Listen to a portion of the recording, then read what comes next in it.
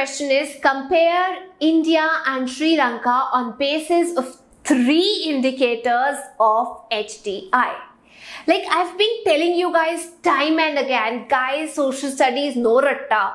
Guys, social studies does not always mean like you're gonna become Ghazni one day. So social studies is all about evaluating the facts. For example, whatever video you guys watch, it's always like you guys interpret the facts out of it. You get the best out of it and then, you know, probably put to use the same sort of stuff.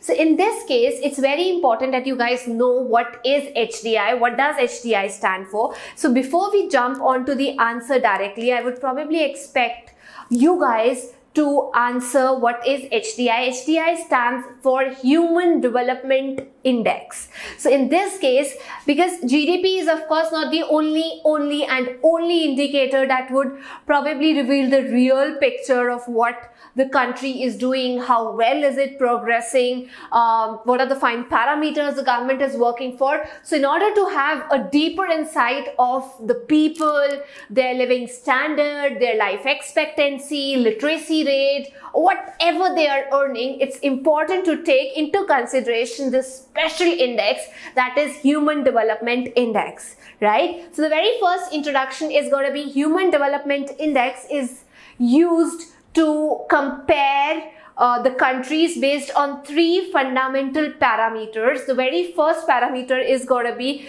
now they've also added or distributed the educational parameters into 2 dimensions, I would say. So the very first thing that they're going to stress is PCI in US dollars. So I'm going to tell you why we've been comparing, you know, I've got this question time and again that why is it US dollars that we use to compare the economies with? Why can't we use any other currency? Why is it that only and only we use US dollars? See guys, I'm going to put it right across the table and in a very easy format, that US dollar is a hard currency, whereas Indian rupee is a soft currency.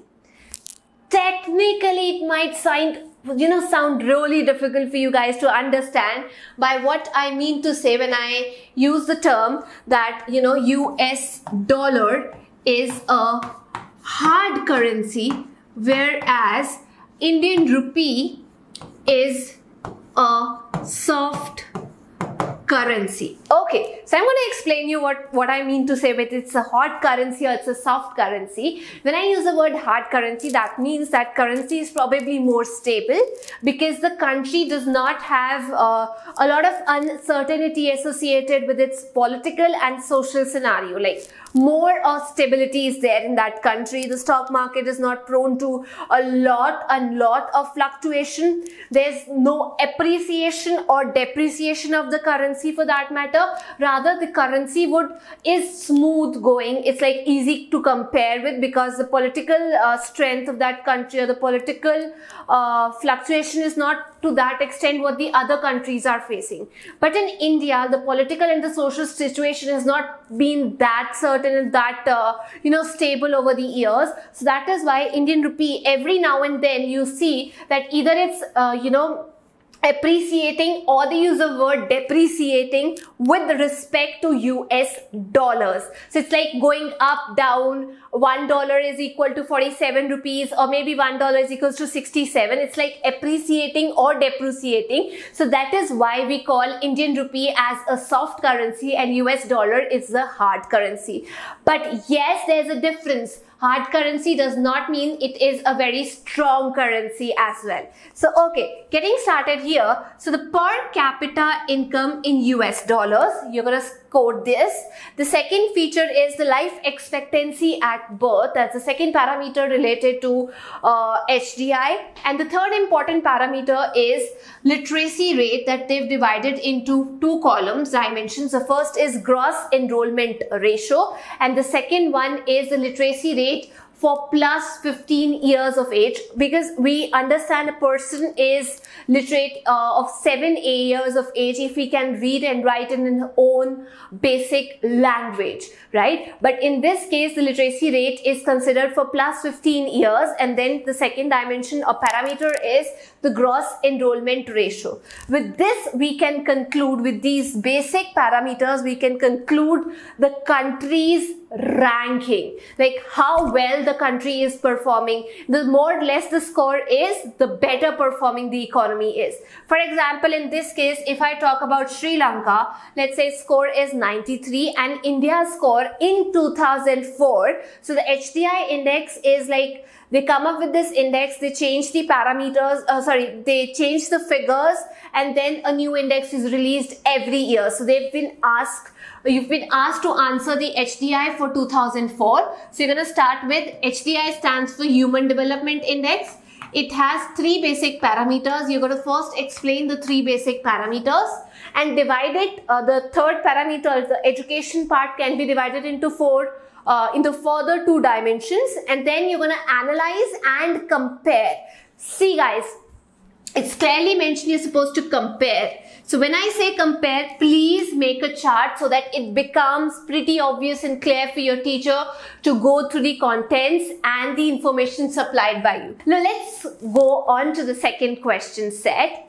Okay, what is Human Development Report? Again, this chapter is all about development, So what is Human Development Report?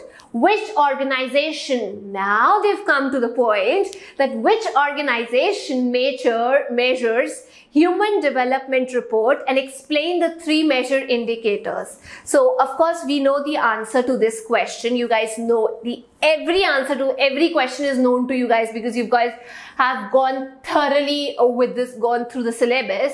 It's only how you're going to present your points. See guys, do you see that the question has been divided into 3 sections? So probably you can expect this question on the lines of a 3-mark question. Alright, so what is Human Development Report? First, we're going to explain Human Development Report is talking about, or it studies about the well-being of human beings based on various parameters. May it be education, may it be their health, may it be, so you have to underline, if you're writing it in this format, you have to underline the word parameters, and then if possible, please don't write it in commas.